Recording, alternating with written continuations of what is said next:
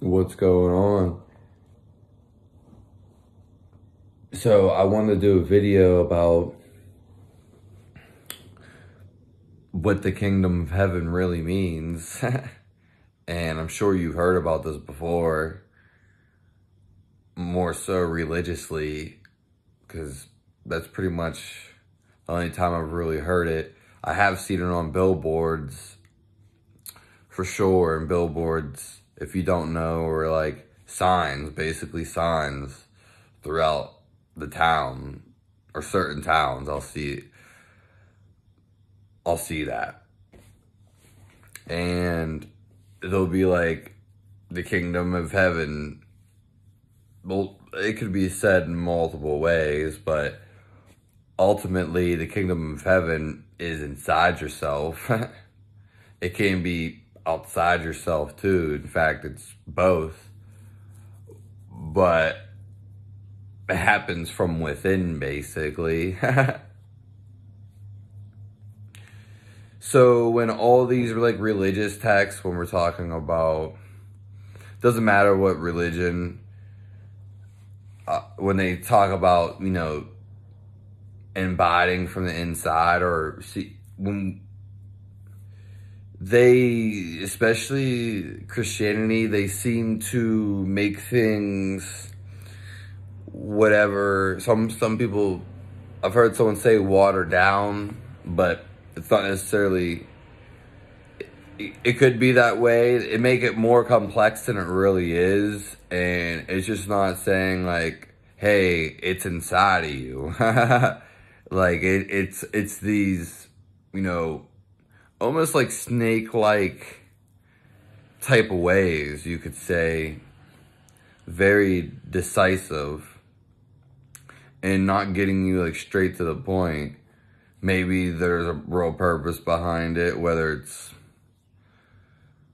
to confuse you, to give you a half-truth, or just to do something else that they want to bring out, basically. But in that case, the kingdom of heaven would be inside of you, which is basically God. It goes back to the kingdom of heaven, whatever you want to say, call it. Again, that would just be like stillness in God, if you want to talk about God, since we're on this type of wording or subject.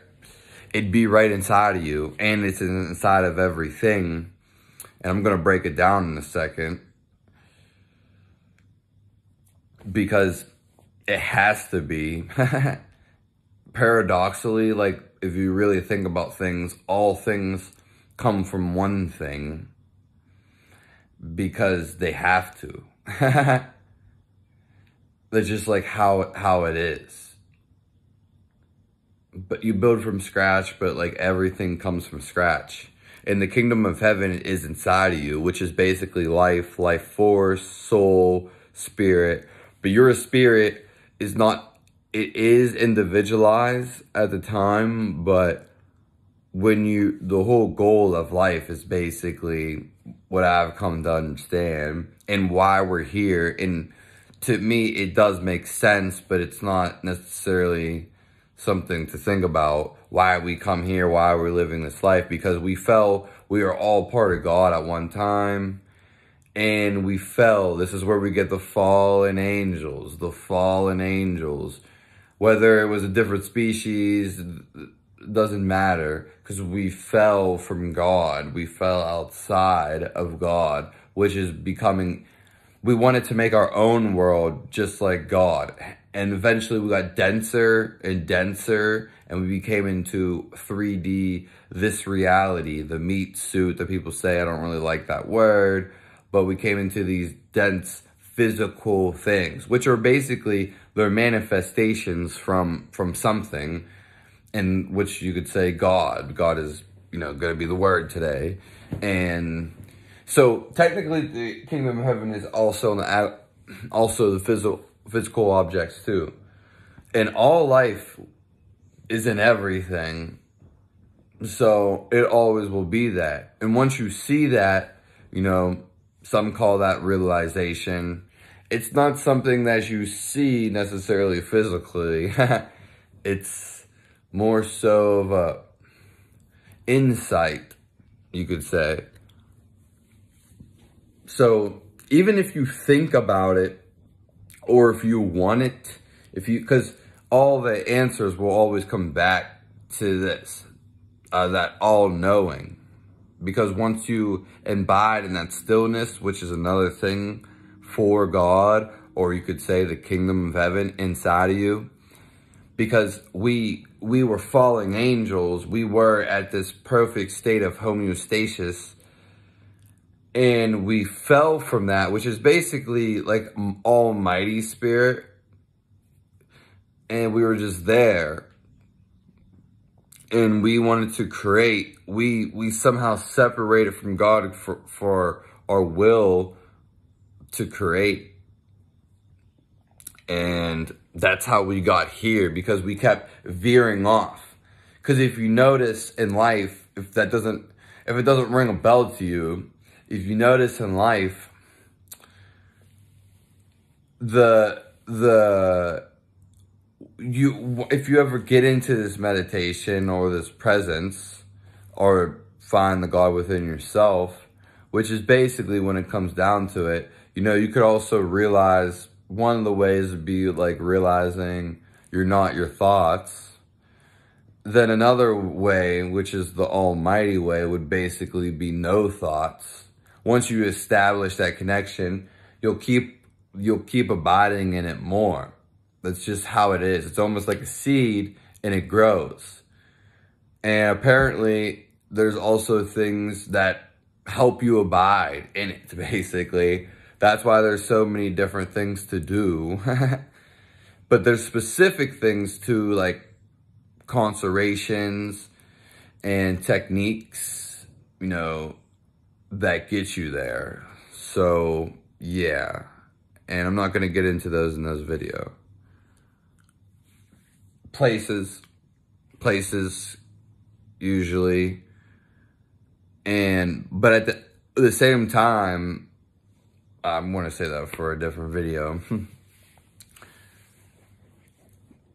But there has to be whatever created us, or however we came to be, if you don't like that term. Whatever created us, that power, the energy had to come from something, so it is instilled in us. We are in part of us. The thinking mind, our mind, is just to articulate things and think of things, basically. But our mind can basically be used against us. And that's why, if you really look at the world and see how the things happen, especially currently right now, you'll see there's a word they call egotistical, and it's all about me and its selfishness. Me. That's how the ego thinks. And the ego is also judgmental. It can be a lot of things. It can be like egotistical. It could be very prideful. And I don't want to make this video too long. And I didn't think it was going to be that long at all. But this is just like the gist of it. And this is what it means. We are trying to realize, because people haven't been there yet. Meditation is the word I like to use, but I don't use it on the terms as a lot of people use it, basically, which is abiding in the stillness. Because once you get in the stillness, it's empowering. There's no words to describe it, of course, but some call it love, some call it God, some call it Jesus Christ, some call it consciousness. And, there's a bunch of religions, bunch of words for this. Like I said, again, the kingdom of heaven, call it heaven. All these words. But once you imbibe in this, there's a feeling that's exerted. And you'll feel it. It's a sensation. It's called being alive, which a lot of people don't feel it, because you can just tell, because And it's not like that, but if you feel alive, you feel like energetic, bouncy, vibrant. It's our natural state.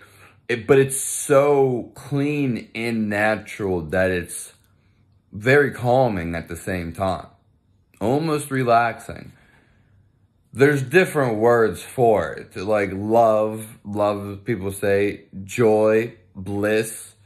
There's different words what you want to call it. I mean, bliss might be more than joy, but it's just a feeling of feeling. Like, and a quick way would be to do it would be listen to your heartbeat without no discrimination.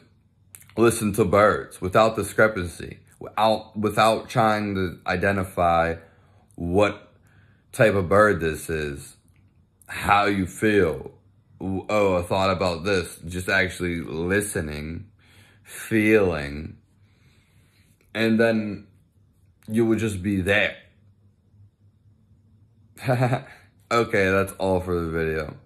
We're trying to come out with more, but been really busy with music and stuff.